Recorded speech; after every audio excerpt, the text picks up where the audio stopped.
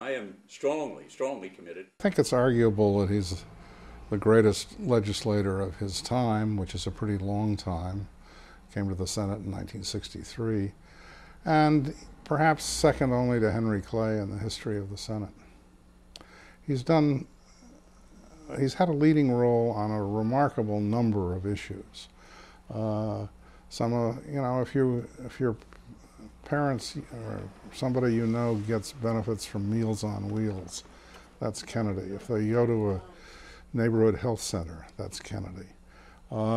He played a leading role in ending the draft. There's been no civil rights bill since he got to the Senate that he hasn't played a significant role on. The Americans with Disabilities Act may be his single greatest achievement, but the important thing about him is persistence and finding a way to work with people of the other party.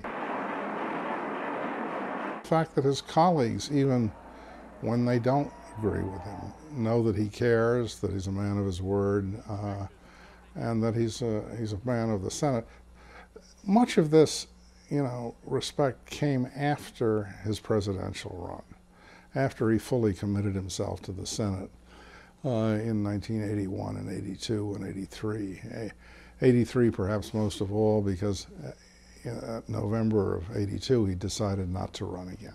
It's the end of a Kennedy era. Whether it's, I don't think that there's any reason to think that it's an end of an era of the Democratic Party's being concerned about the sort of values he holds.